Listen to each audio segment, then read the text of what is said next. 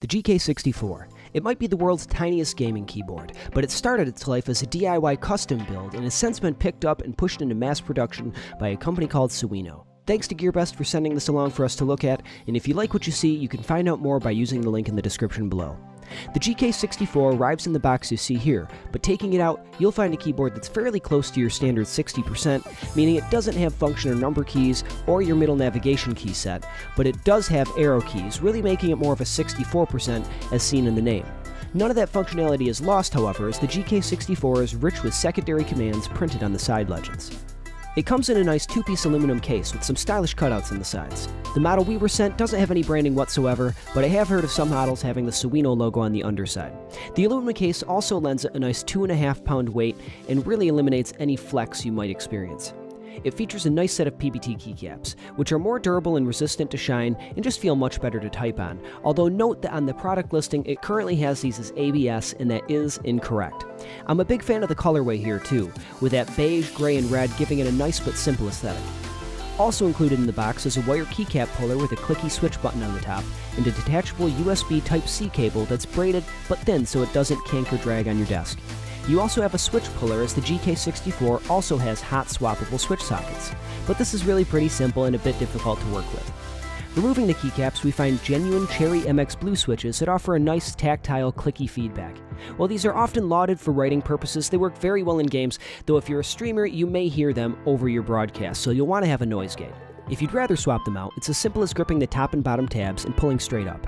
A new switch can easily be added simply by lining up the pins and pressing down. This has been one of the funnest aspects of the GK64, as you can try out new switches for less money than buying a new keyboard, and I've already found a couple new favorites with the Kale Bronze switches and some of their new box switches. The GK64 also features gorgeous RGB underlighting underneath the key set. It comes with a handful of neat effects, including your standard rainbow waves and reactive lighting, but there's a couple unique ones in there as well, including a sound reactive mode that uses a microphone underneath the spacebar. Yes, you heard that right, a microphone under the spacebar, but it really is pretty neat. You can also adjust these for speed, or in the case of the mic, sensitivity. It's also nice to see that you can store a handful of lighting effects right on the keyboard to take it with you on the go. The keyboard does come with a full software suite, which is really how it becomes a gaming keyboard. The GK6X Plus software allows you to set custom lighting profiles, record macros, remap your layout, or even do things like map mouse clicks or launch programs from individual keys. The downside to this program really is that it feels fairly early, and there's still some translation issues present that can make it a bit confusing. For example, it refers to using the keyboard on a computer with the software as being online or offline when it's plugged into a computer without, when we would naturally think about it being on the internet or not. So fear not, it's not actually online or offline. Typing on the GK64 is just great. If you've never typed on a keyboard with a full aluminum body, you really have to give it a try, because it really does change the way the keys feel, and the added density of the aluminum body is very, very nice. The GK64 really is an impressive little keyboard.